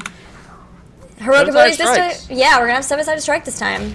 Ed Cocoon. I think that's the first time I've ever called it Cocoon without calling it Web Wrap like 30 times beforehand. I'm so proud of you. We're learning. It only took 2 years. Yeah, I was like, that patch didn't happen that long ago. Oh, Cindergosa with this Immortal is going to be huge, and they get a kill on the Nubarak. Great damage here. I mean, this really working out here. And, you know, we talked about in the draft, we were like, you know, Greymane makes sense. He got the great siege damage, but right now, Greymane has brought no value to this game at all. He hasn't been able to get any good siege damage opportunities just because of how scary it is to fight underneath a Murden and an Arthas. And he's not getting any value in this team fights because he can't. He can't really do anything until with an auto build until 13 and 16. So the Greymane build is essentially been dead weight this entire time. You know, it's so funny. The last time that Arthas was in the meta, he came out and people were like, oh, he has Cindergosa. It's like having Black Arrow with Sylvanas without having to pick Sylvanas. How funny. And then they use it, and then it's like, oh, but actually Army of the Dead, sustainability, that's pretty cool too. And now he comes out, Army of the Dead first, and I'm wondering if we'll start to see a lot more Cindergosa like we're seeing here. I love that. It does make a lot of sense with the Immortal. Talaz gets in trouble. The Cocoon has hit Wang Xing, but he's going to be able to vault away from that damage. And everybody, despite that very hard engage from RaccAttack, everyone from oVo escapes. Well, you talked about it before. I want to highlight it again. Gravity Lapse hitting a beetle there really kind of made that fight. I think it was unwinnable either way there for oVo, just because of how low they were on mana and how their positioning was. But the Gravity Lapse connecting with a beetle there really made things much worse as well. So a really good job from Handlebars with that new Brack pickup, just really like trying to shut down the Kel'Thas as much as they can here. Getting some poke down on this bottom fort here. They're keeping it even almost on experience, only down about a quarter level right now as they're just about to hit level 12. Yeah, both teams are trying to get those 13 talents in time for the next Punisher Immortal ban. I am just getting wrecked by the Punishers and the Immortals today. That's going to be fun all day long. Have fun with that. But both the teams are getting their bruiser camps so that they can have those pushing. Those are the very strong pushing mercenary camps that are on this battleground, and may definitely, I think, for the top one, because it's going all the way to the keep, that's something that RaccAttack will want to keep in mind. Also, they're not 13, so this is going to be a tough start to this phase. Well, we'll see here if they can win this out. I'm curious as to what 13 talent we're going to see from Muradin. We do see a lot of damage going down onto Wang Sang there, but he's just barely going to be able to back off. Great hard engage. Really good job from RaccAttack to force them off this point. Yeah, they're still defending too, but they've sent Li Ming up, and Greymane is starting to follow too. They know that at the very least Wang Sang had to go back and tap the well, which she has done, and now she is back in the fight. And with that, they've got 13 talents too, and RaccAttack has to play this very, very carefully, but they have done a lot of damage by sending Dansky and Deadly Eyes up, and they will not be the one to force the swap, but they're very, very close. Yeah, this is a very close race here. We'll see who this is going to come on favor. It does end up in the defensive positions here. And RaccAttack is going to be looking to force another fight, but they are not level 13 yet, Gilly. They really, really want that. Will be Thunderstrike picked up here on Muradin. Bonus single target damage. Yeah, last game we had healing static too. Yeah. You're starting to see a little bit more of that? Mm-hmm. With Give 'em the Axe getting it more viable too. Especially with this comp, Give 'em the Axe is definitely viable. Plenty of things to proc that off of. The fight is starting to break out again. 13 has been picked up by RaccAttack, so they can feel like they can get back into the fight. We haven't seen a 7-sided strike yet, really. Yeah. And I don't think it's been cast once. Yeah. So maybe they could find the target here, but that may just be how well oVo has made sure not to have somebody that's too separated out. Oh, Handlebar is very far forward. Doesn't have burrow up. 7-sided strike goes down. Wang Sang is the first to fall in this fight. Great fight for RaccAttack here. They get the resets and go on to Talaz here. Bolted does come out of the cocoon. Gravity Lapse connects with Zugrug, but he's going to be able to finish off his Immortal, and it's going to be the first Immortal of the game for RaccAttack this time. I love the 7-sided strike combination with the cocoon. They could take one person out of that area space, throw 7-sided strike down. Vala was trying to get a lot out of Strafe and paid for it with her life. And I love the way that they were able to combo those up. It's kind of similar to when we would see like a hook from Stitches in 7-sided strike, or even the 7-sided strike with the Entomb from Leoric too. Making sure that they have something that can assist with separating out, so that you're not just randomly grabbing that heroic. There is a very good way for them to be able to segregate somebody away and get the maximum damage from them, or from that. We talked about it earlier how the Frozen Tempest build is probably going to be the more popular build for Arthas, but I like the Death Coil build on this map specifically, especially with how oVo is playing. It's more of like a siege you, like we're going to try and, you know, catch them on position, more long fights, as it's really hard to get that hard engage whenever you're positioned well. And we're seeing that extra sustain from the Q build. Going to be helping out a lot for Arthas. And he still did get Frigid Wastes, which is going to be slowing down, or Frigid Winds, sorry, slowing down the attack speed. And if they can get that, especially on Greymane, that's going to be really great. But also Karzim, if he's able to get Karzim in there, it's going to be slowing down his attack speed and may be able to stop him from being able to get his heals out as much. Well, I do really like the Karzim build this game. I don't think cleanse is needed. I know that's going to sound weird versus this much CC, but there's no real until Kael'thas hits 16, there's no insane blow-up potential, right? You can lock a target down. We've seen them do that a lot to both Kerzim, to Anubarak, and to Li Ming. You know, they get the insane CC chain, but there's just not enough single-target burst to kill the target versus both Kerzim and Tassadar. So the double heal at 7 is actually keeping them alive through the CC and not having to go cleanse. So it just allows, again, more sustain. I like it a lot. I didn't think it would look good initially versus this comp, but... Well, 16 is here for RaccAttack. Team OVO still about a level behind of being able to get that. And that means that they've got Mirror Ball. They've got a lot more damage. They've got Deep Shift, or Dimensional Warp too. Oh yeah, Soothing Breeze instead. So yeah, they didn't get the cleanse, but they've been able to make it through, and now... Yes, they're going to soon be up against that level 16 blow-up potential with the Kael'thas like you talked about, but they're adding Soothing Breeze onto it, but won't have the extra healing from the Circle of Life. But since they have a double support, yeah. You think it's what? I think it's an okay trade-off. Yeah. It helps a lot versus this style. Yeah, it's not the normal Kerzim build we see, but I do not think it's necessarily bad in this situation. Not level 16 yet. Looks like the race is going to be on the aggressive side here, and we see that so far it's pretty even right now, but now that Greymane's in Worgen form, are they going to shoot ahead? And it looks like they do have a lead. It's so hard to tell. I can't read numbers like this. It was super close, but yes, just barely it was won by RaccAttack, and they still have 16 over their opponents, and OVO realizes this. They are heading back into the lanes. They're trying to get the soak. Greymane is also soaking up in the top, though, because that keep has taken some damage, and this may be a perfect time for Team OVO to come into the fight and try to kill some people, especially once they can get those 16s. Oh, I think it was a mistake to not immediately go end the Immortal phase for RaccAttack. This gives OVO a chance right now. The Immortals is in favor of OVO right now, and they still have that siege potential. Yes, Kael'thas gets 16 soon, so despite it being so close this time, now that Kael'thas has 16, his individual siege damage just went up a lot. Now that he has his 16 Turkan. Zugrad getting very low, does use the 7-sided strikes. Talas taking some light damage, but still nothing forced just yet. We finally see Deadly Ice and Dansky rotate up here. Dansky getting very low. Zugrad trying to keep his teammates alive. Can they force the Immortal phase to end? It looks like the race is happening, but it will go in favor of RaccAttack just barely. Man, they hit 16 and Vala became a problem for RaccAttack. She did still pick up frost shots to go along with that Executioner. And then, of course, you talked about Sun King's Fury, so they've got the damage there from Kael'thas. But still, even so, RaccAttack just barely won that. It's not fully shielded, and it will... it's actually got very little in shielding, but it still is going to be heading toward the keep wall. Oh my god, Kael'thas when he hits 16. Even with the nerf, still almost takes out handlebars by himself. We do have the siege here from RaccAttack. Don't see them getting a keep unless they get a kill right now, which they should not be able to. Immortals at half HP. Front wall should go down here, but no keeps falling just yet, which is good for OVO. They've got their power spike now. They have 16 Anud, they have, or 16 Arthas, they have 16 Vala, they have 16 Kael'thas. This is a big tier for them. So now they just need to make sure they can win a team fight before RaccAttack gets 20. They're looking for Pandagrape.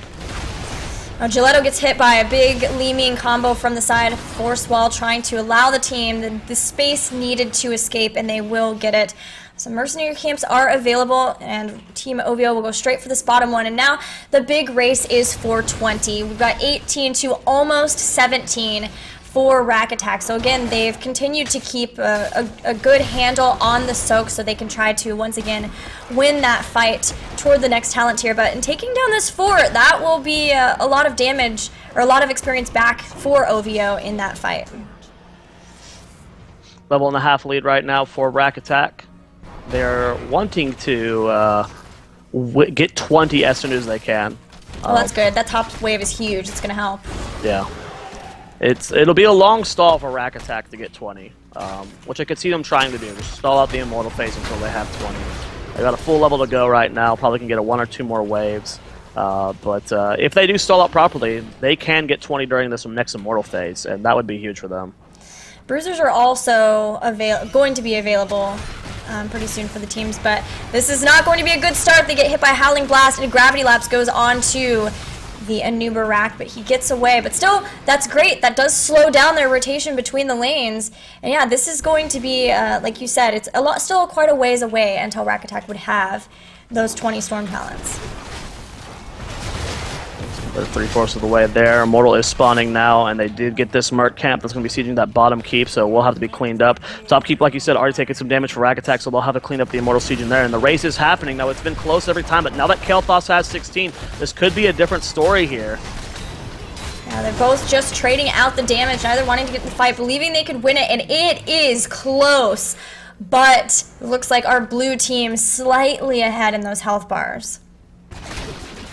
Yeah, they did get there a little bit faster there. The burrow has been used. Will the chain bomb spread? No, it does end up avoiding that. They do rotate down to the defensive posture, which I like. They have the lead right now, but it's not that big of a lead. Unfortunately, though, we have 2 keeps that are going to be sieged here soon by the bruiser camps, and that could be a very easy double keep situation. This is bad for RaccAttack specifically, as this keep is already very low.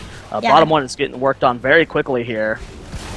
Yeah, it's going to bring it down too. Both of them might just straight up lose the keeps here, and that might be okay for RaccAttack, because it might get them, especially if they lose Vala, and Greymane just goes for the throat. Vala taken out.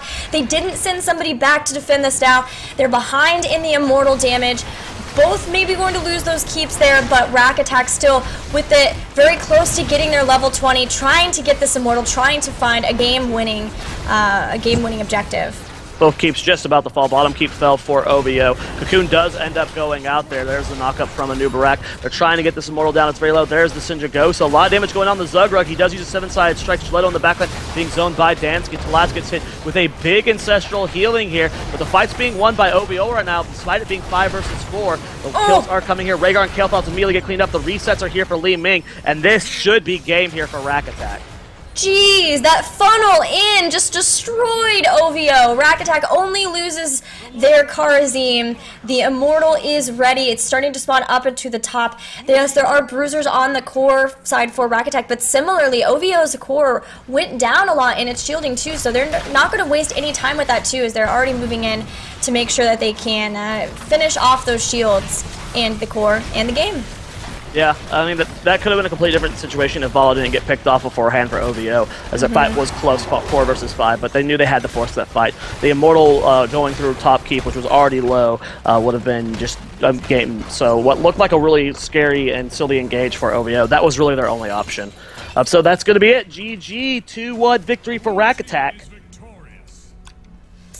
And that means that RaccAttack will move on to face Cloud9, but OVO are not out of this. They go down to the lower bracket, and here are the stats. I'll switch over to talent so you can see it in the second. We did have a request for that.